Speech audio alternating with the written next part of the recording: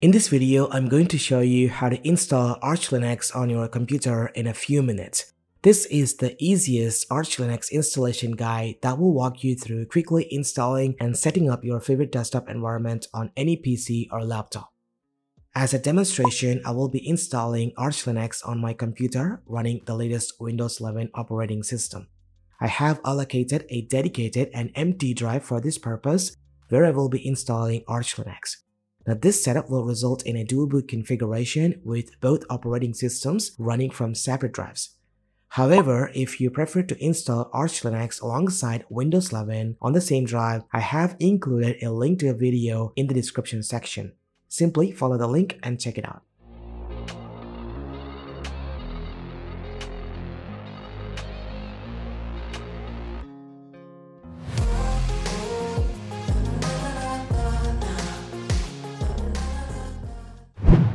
Now, with that being said, it's time to get started with the Arch Linux installation process. First, head over to the Arch Linux website and download the ISO image.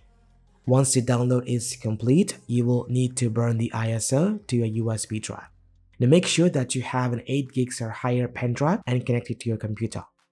You can use Rufus, DD, or Balena Etcher to create a bootable USB with Arch Linux. For the sake of this video, I will be using Rufus to burn the Arch Linux ISO.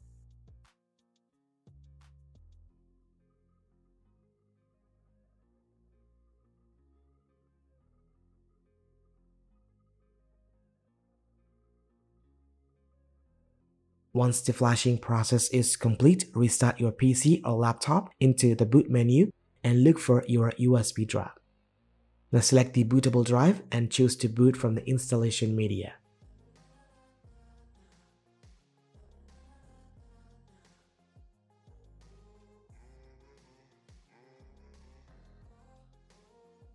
Now you can see it has successfully booted into the Arch Linux installation setup. The first thing is to check you have a stable internet connection. If your computer is connected to the internet via Ethernet, you can use the ping command to check the connection. If your computer has a built-in Wi-Fi support, you can use the IWCTL tool to connect to the internet. To use IWCTL, simply type IWCTL in the terminal to enter the IWD shell mode. Then type device list to see a list of network interfaces. Now look for wireless LAN and then run device space WLAN 0 space show to see more information about the WLAN interface. Next, run the command station space WLAN 0 space connect and enter the name of your Wi-Fi network. Then press the return key and enter the Wi-Fi password. After entering the password, wait for 5 seconds and press the enter key to connect to the internet. You may not see any output, but if the connection was successful, you can simply exit the IWD mode. And that's it. You have successfully connected to the internet and you are ready to continue with the Arch Linux installation process. Now run the ping command and make sure you are receiving the packets. Alright, as you can see, I have connected to my computer via SSH. Now type pacman-sy to synchronize the system packages and upgrade them to the latest version. It's time to format the drive and prepare it for the Arch Linux installation. Type lsblk in the terminal to view a list of all connected drives. Now in my case, devsdb is the drive where I want to install Arch Linux.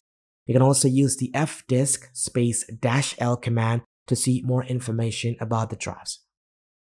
It's important to be careful and make sure that you're formatting the correct drive. Now once you have confirmed the correct drive, run the command gdisk space devsdb to launch the gdisk. Now replace the SDB with the appropriate one. Now in the gdisk tool, press X to enter the expert mode and then press Z to erase the drive. Now follow the prompts to complete the drive erasing process. Now at this point, the drive SDB should be brand new and free of any partitions. Now launch the Arch Linux installer script by typing arch install in the terminal. If the command is not found, you can install the required package by running this command. The Arch install streamlines the Arch Linux installation process, making it faster and easier. Use the arrow keys to navigate through the options, then set the system language by selecting your option. The first 5 options can be left at their default values. Next, highlight the drive that you want to install Arch Linux. Now in my case, it's dev.sdb. Select the drive by pressing either the spacebar or the tab key. You can see an asterisk between the square brackets to indicate that the drive has been selected. Then press the Enter key to return to the main menu. Now select the disk layout option and choose the second option to wipe the drive and use the default partition layout.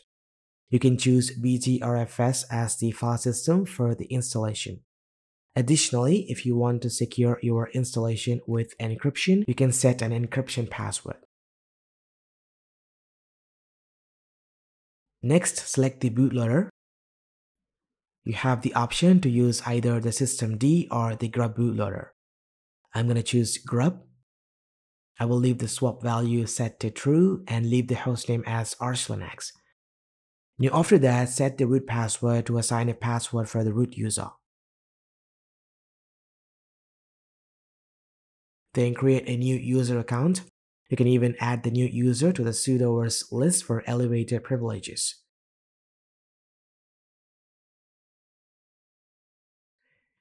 Now scroll up and choose to confirm and exit. It's time to install the desktop environment. To do so, select the profile option and choose desktop. The Arch install script offers a plethora of options to choose from, but for this demonstration, I will opt for the Plasma desktop environment. Next, select the graphic drivers that you want to install. If you have a dedicated NVIDIA graphics card, choose the proprietary or Nauvoo driver accordingly.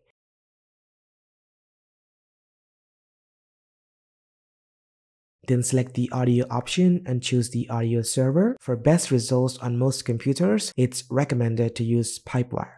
If you wish, you can also install additional kernels, but for now, I will stick with the default or the latest available kernel. Under the Additional Packages option, you can specify a list of tools to be installed separated by spaces.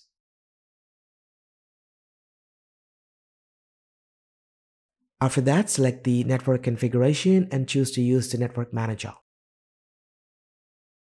Finally, select your time zone to set the correct time on your system.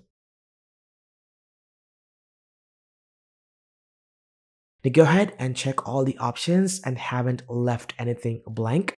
Once you have confirmed all the options, select the install option and wait for a few seconds for Arch Linux to be fully installed on your computer.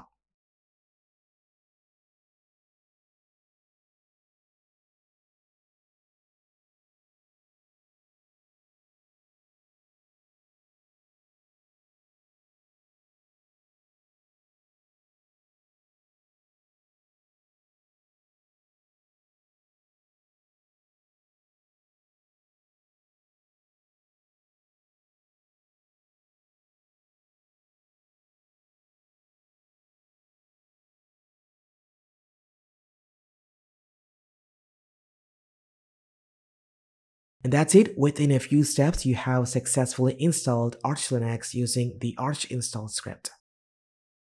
The prompt to perform the post-installation steps will appear once the installation has been completed. Select Yes to enter the chroot environment and start customizing your new Arch Linux installation. Now it's time to install the useful tools such as Firefox, LibreOffice, and bpytop. Once you have finished installing, exit the chroot environment and type reboot to restart your computer. The computer should automatically boot into the Arch Linux, but in case it doesn't, you can select the drive from the boot menu. And that's pretty much it. This is how you can quickly and easily install Arch Linux in just 5 minutes using the Arch install script. Let me know what you think about it in the comment section down below. Thanks for watching this video.